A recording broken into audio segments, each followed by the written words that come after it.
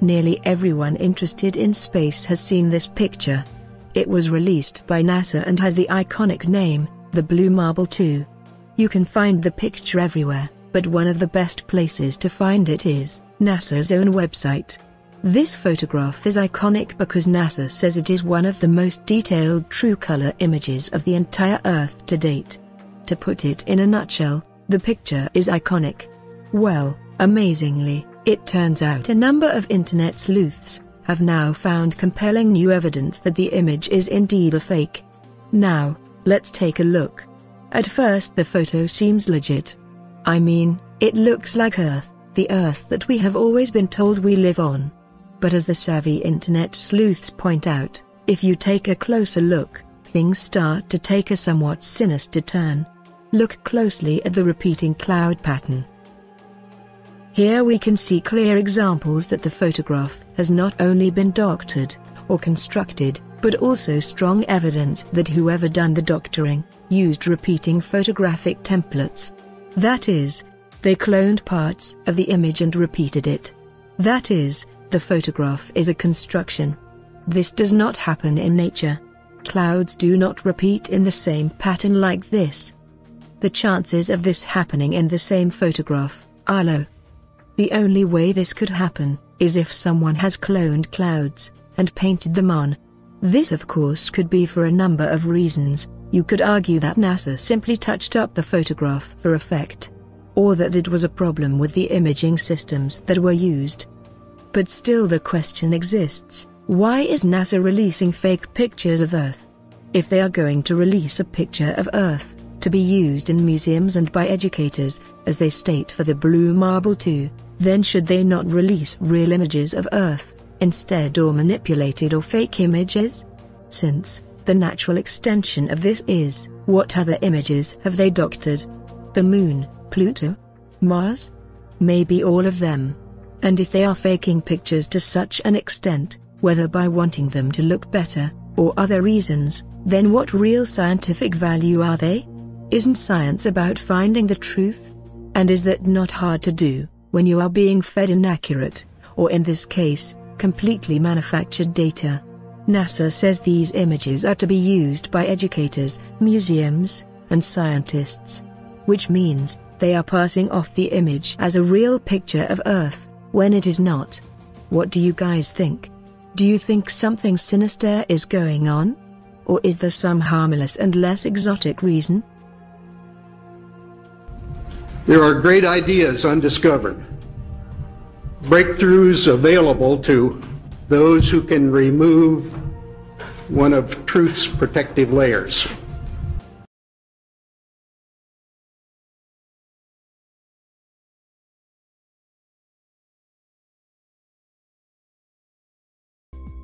Then in 2002, Blue Marble 2.0, NASA's Rob Simmons made this.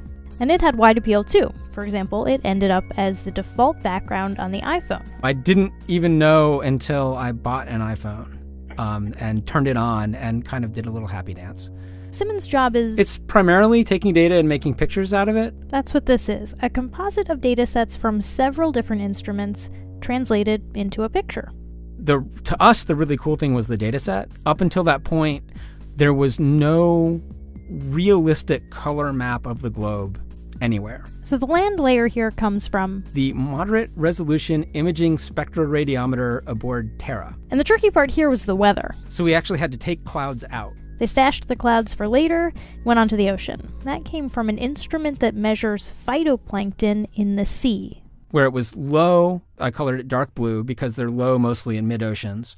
And then where it was a little bit higher, it was like a little bit brighter green. Then add the clouds back in. There's a small problem with it because there's a very slight gap in between each orbit. So some of those are painted on. It is photoshopped, but it's has to be.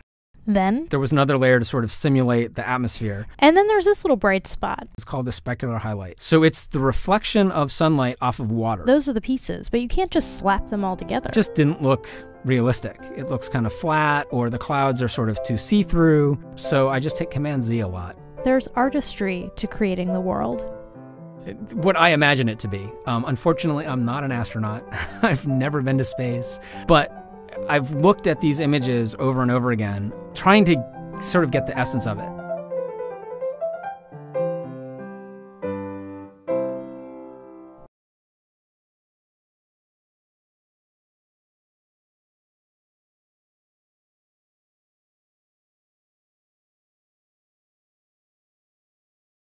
It is photoshopped, but it's has to be.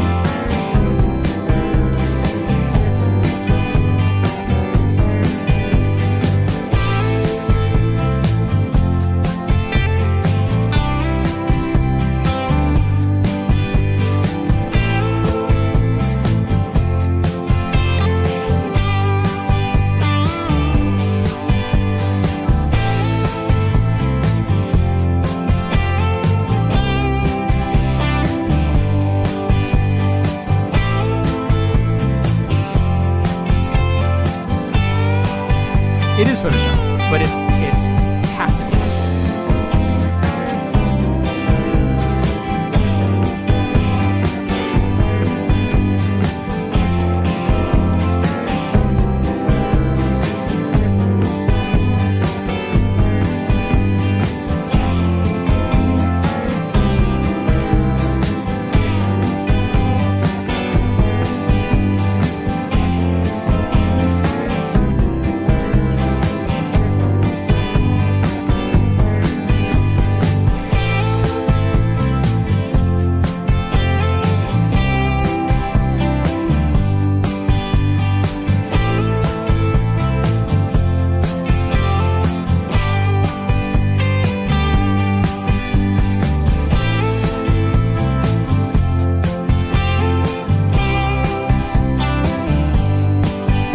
It is photoshopped, but it's has to be.